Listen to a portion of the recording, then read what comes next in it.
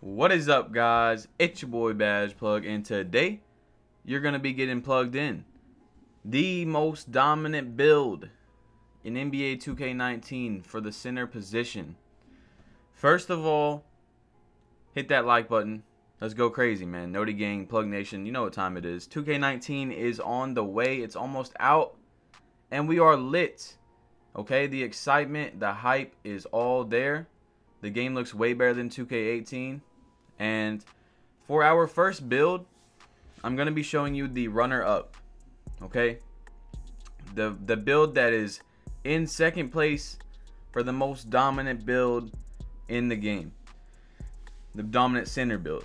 Now, I came to the conclusion that the peer post score is the runner-up. The second place winner for the most dominant build in 2K19. Now, as you can see by the stats, extremely good. The badges, you get all the post score stuff. Difficult shots, gold. Relentless, gold. You don't even have athletic in your name, and you get relentless, gold. Then you get mid-range Deadeye, silver. Tireless, silver. Posterizer, silver. Pick and roller, silver. Hustle, rebounder, silver. Dimer, silver. Rim protector, silver. Insane. Okay, so when you hit 99, you're going to have 7 Hall of Fame, 11 gold badges, 7 silver badges. Now, I'm looking at every build as an investment once you hit 99, because I'm definitely hitting 99 this year, guys. I'm definitely hitting it. Hopefully, it's not that hard to hit in the park. Hopefully, it's the best way to hit 99.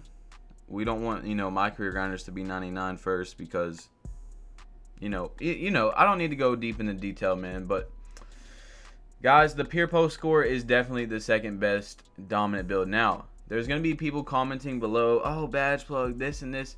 I'm saying dominant build. I'm not saying a build that you are making to sacrifice for the sake of your teammates. Like, say a pure glass, okay? A pure glass is a sacrificed build. Now, this is a post-scoring athletic. This is the #1 dominant build in the game. Now, I'm going to get into it, but let me finish what I was saying. So, a sacrifice build is like a pure glass. You're sacrificing your offense and stuff so that you can set big bodies and you can get rebounds for your teammates. That's a sacrifice build, just like a defender. You're sacrificing offense and stuff so that you can get the ball back and have better defense with your teammates. But the post-scoring slasher, relentless, Hall of Fame, bruiser, Hall of Fame, brick wall, Hall of Fame, posterizer, gold, pick and roller, gold, post spin technician, gold, drop stepper, gold, difficult shot, silver, Tyler score, silver, acrobat, silver, hustler, rebounder, silver, rim protector, silver. Then you also get mid-range Deadeye, you get pick and popper, you still get dimer, you get everything, guys. You still get defensive stopper. This build will be the most dominant build in 2K19, most likely. Okay, so I'm going off what I have seen in the prelude. Now listen, if I make other build videos for you guys, I'm not necessarily going to be showing you gameplay in the prelude, and I want you guys to understand why. Because if you're watching someone that makes a build video for you and tells you this is the best build in the game, right? And their defending argument is, look what I'm doing in the prelude on like half of rookie. Like, it's not even on rookie. It's literally like half of that. Maybe a quarter of rookie. The prelude is made for 60 overalls to dominate. Okay? To go crazy, For 2 reasons. For bad people to enjoy the game and buy the game, and for just anything, like, so you don't have to buy VC, so that you're interested in the game. You're like, oh, it's gonna be easy, my build is godly, I'm definitely buying 2K19 when it comes out, this build's gonna kill it, all that type of stuff. Post scoring slasher, listen, you guys that have watched my channel, okay, you guys that have watched my live streams, I stream live on YouTube almost every day, right? I streamed from December to August almost every single day. Now, when 2K19 comes out, I'll be streaming almost every day. I streamed last night. We had like 2,000 plus in there. I streamed the night of the prelude. We had like 3,000 plus. Make sure you turn on post notifications. Click that bell right next to subscribe.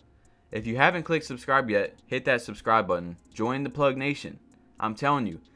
You think this is the only tips videos and build videos I'm going to make for you guys? Just like last year, when people were mad at me because I released the info on how to break ankles with sinners. Now, I know people were upset.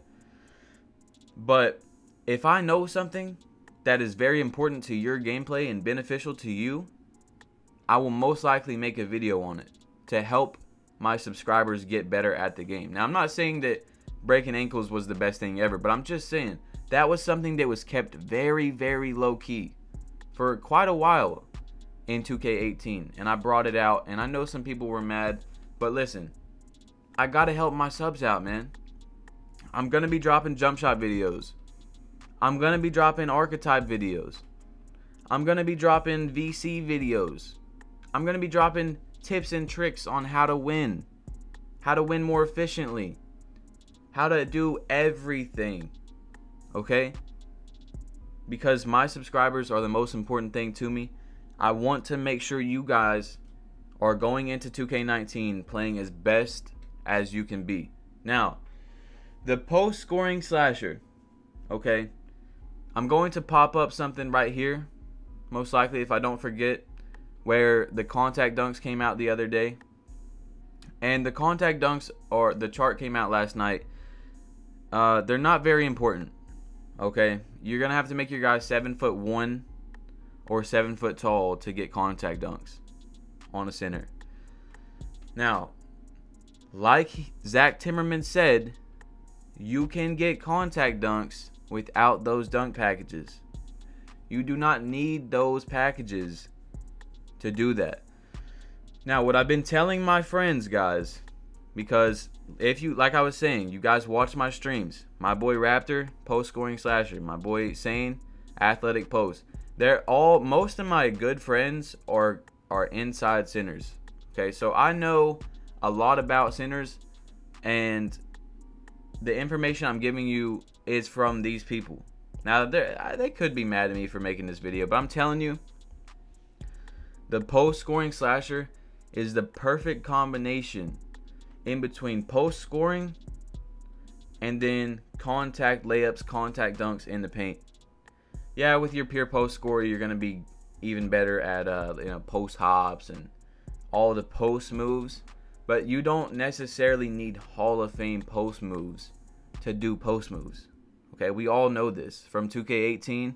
Now, I know that 2K19 is gonna be different, but in 2K18, you could basically do post moves without any post badges. Almost, sometimes, literally, like on my stretch big, I could drop step people as long as you did it right.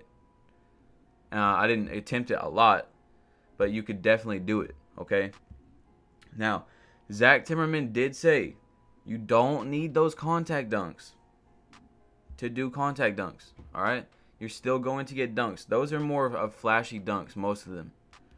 And what I've been telling my friends is, now this is a dominant center build video. I want you guys to understand. Dominant center build. So when it comes to weight and height and arm span, I told my friends, go all in this year. You are sacrificing to get your mid-range up a little bit. You're sacrificing to get your speed up a little bit. Now, I understand if you want to get your speed up a little bit and you don't want to go max weight. I understand that a tiny bit, but I'm telling you, if you are 290 pounds, okay, and you have the longest arms possible, and you're 7'3" or 7'2", you're going to absolutely destroy people that you're guarding. One reason why is because you're the maxed out player possible.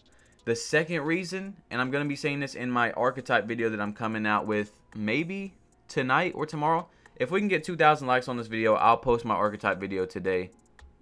Or I'll post it tomorrow, depending on when we get it. But I'm telling you guys, all these people for 2K19 are making these sacrifices on their players to where they can be better at mid-range shooting, better at more speed, blah, blah, blah. They're making their guys lower weight. They're making their guys lower arm span. So if you come into the park with a post scoring slasher, 290 pounds. You know, you get attribute boost because attribute boost is confirmed back. You're going to be destroying the people you're going up against. There's not going to be much that they can do. You're going to be twice their arm span, 40, 50, 60. Stretches are going to be really, really small unless they just don't want to be good shooters, and then there's no reason to make a stretch. 60, 70 pounds heavier than who you're playing against. Now, as you can see, the post score athletic gets 12 bars on the mid-range. 12. And it goes up 5 more.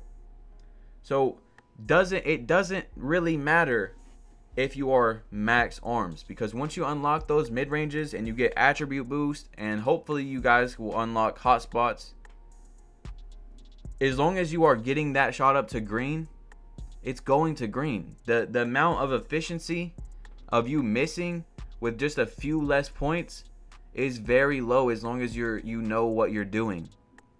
The only people that are going to make inside builds that don't have the arm span so that they can get their mid-range up a tiny bit, they're doing that because they are self-conscious of their shooting.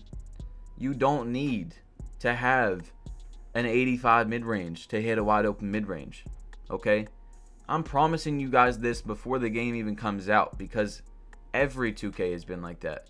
Now, I know this 2K is way different, but I'm telling you, if lockdowns like 2K has said has good offense, and pure glasses have good offense, you don't think that your 16 bars, 17 bars of mid-range, once you unlock it all, plus attribute boost, plus hotspots, is going to be a knockdown mid-range killer, as long as you know your shot? If you don't think so, you don't know what you're talking about. Guys, it's your boy BadgePlug. Leave your opinions down below. Hopefully, if we get 2,000 likes, I can drop my Archetype video today. You have been plugged in. Hit that subscribe button if you're new. Turn on post notifications. I'll probably be streaming again tonight. And I'm out. Peace.